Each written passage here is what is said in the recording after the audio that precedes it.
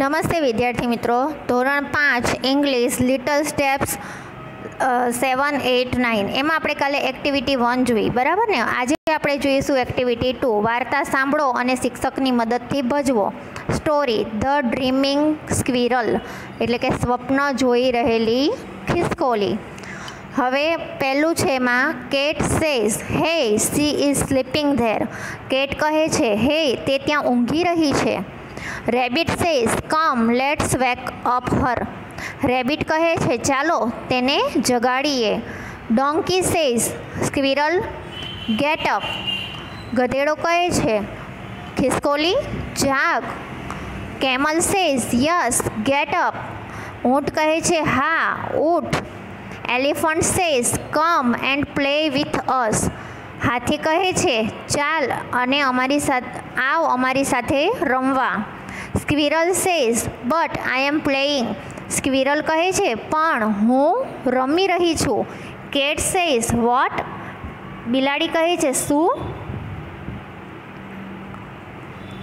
Rabbit says you are not playing you are sleeping.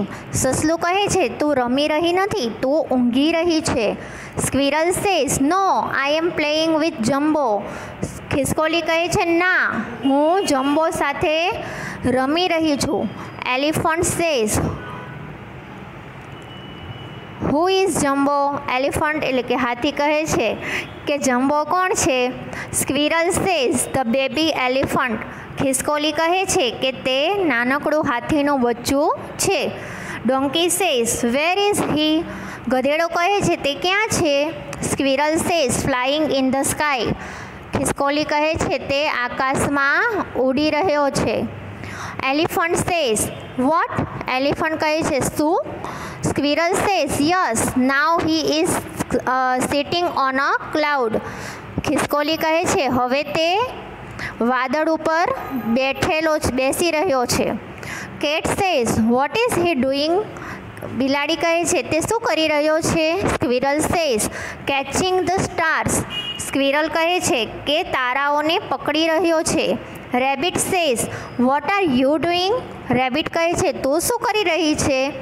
એટલે કે સસલું કહે છે તું શું કરી રહી છે. Squirrel says I M sitting on jumbo I M putting the stars in my pockets. ખિસકોલી કહે છે કે હું જમ્બો ઉપર બેઠેલી છું અને બધા જે તારા છે એ મારા પોકેટમાં મારા પર્સમાં મૂકી રહી છું. Rabbit says O you are dreaming હા હા હા. સસલું કહે છે ઓ તું તો સપનું જોઈ રહી છે. એમ કરીને બધા હસે છે. કેવી મસ્ત સ્ટોરી છે ને.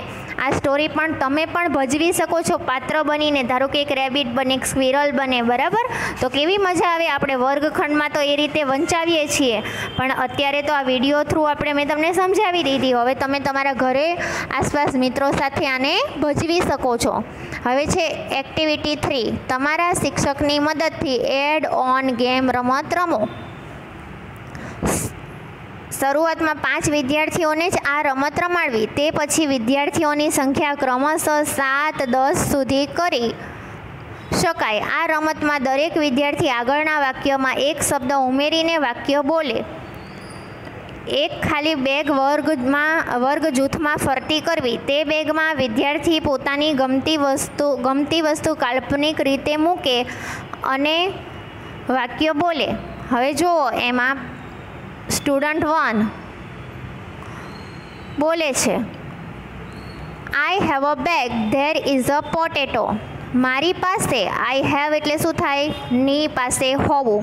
આઈ હેવ અ બેગ એટલે મારી પાસે બેગ છે. ધેર ઇઝ અ પોટેટો એટલે કે બેગમાં બટેકું છે. બીજો કે છે student I have a bag. હવે તમને આ ગેમ સમજાવીને એક સ્ટુડન્ટ પાસેથી બીજા પાસે ગઈ એટલે એ શું કહેશે I have a bag there is a potato and a cat.